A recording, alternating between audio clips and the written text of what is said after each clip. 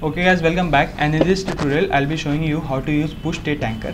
So basically the first thing that you have to do for using push state anchor so as to remove this hashtag from this URL bar out here is that you have to first include this into the elements.html file.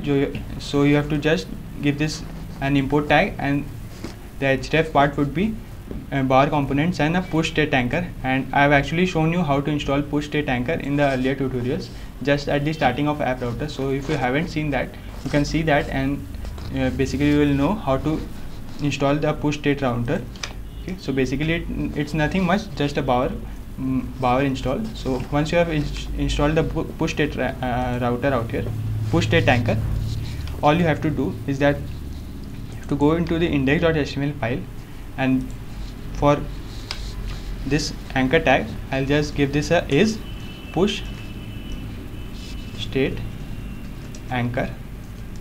Okay, and basically you have to just copy paste and do this for everything. Okay,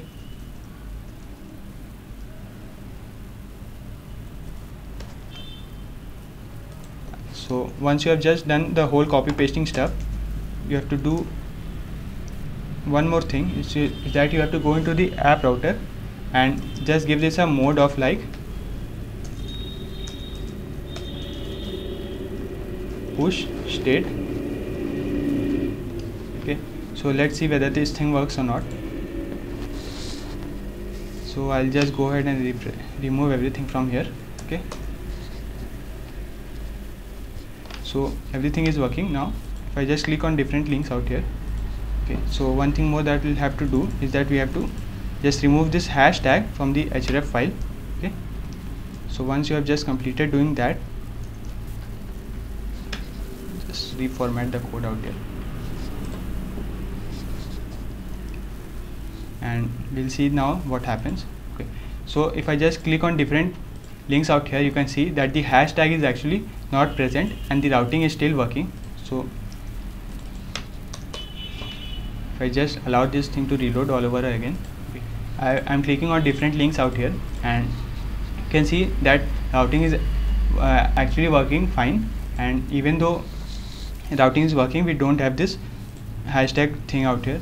But the disadvantage is that if I just go ahead and put the URL directly out here and just press the return key or enter key, you can see that cannot get /path/2. So basically this also has the problem that the page.js was facing, and you actually cannot be doing this without your own server.